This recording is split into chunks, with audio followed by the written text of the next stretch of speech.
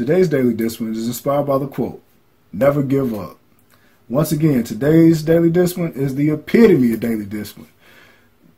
Just from continuously daily doing something, having one goal in mind, one focus.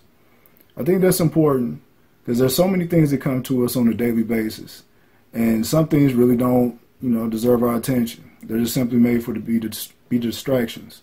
So for all those that understand the principles of daily discipline, whatever you're pursuing, whatever dream you're doing, whatever career you're doing, whatever goal you're trying to pursue, don't worry about the distractions. Let's focus on the end goal and never give up. I hope this message reaches you in great spirits and helps you along the way. Be encouraged and make this day a great day.